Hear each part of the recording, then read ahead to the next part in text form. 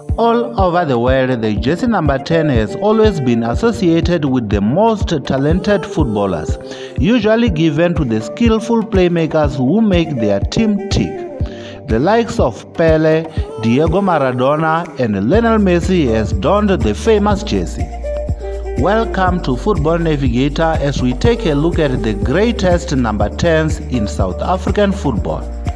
But before we do that, please do make sure to like this video as well as sharing it across all soccer fanatics. Absalom Skaratinta, not strictly PSL era but still one of Swaziland's greatest exports and was magic for Kaizer Chiefs and Vets in the late 80s and early 90s. John Shoes Musheu.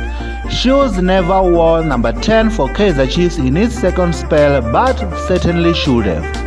He donned the jersey excellently for Bafana Bafana. Teko Modise. The Navigator is held in high regards in the PSL circles as that player who could dictate a football match almost in his own. Stanton Sticker Fredericks.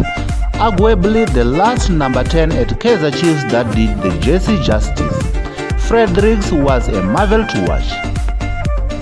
Godfrey Sapula. The dreadlock midfielder won league titles with both Orlando Pirates and Mamelodi Sundowns as a creative force in those teams. Steve Likolea, still the darling of Orlando Pirates fans that a few would argue was one of the most skillful players the PSL has ever seen.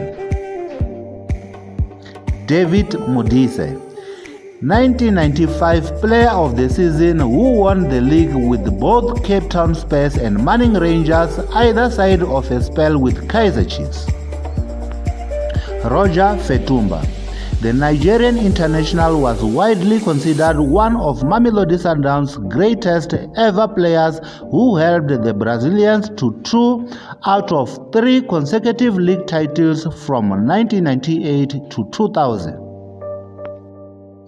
Isaac Shakes Kungwane. A true maestro with his left foot, Amakosi fans who were old enough by then will remember how special he was in that midfield. Ephraim Jomo Sono, the colossus of all number 10s. Njomane was so great that Orlando Pirates can't give the jersey number 10 to anybody else.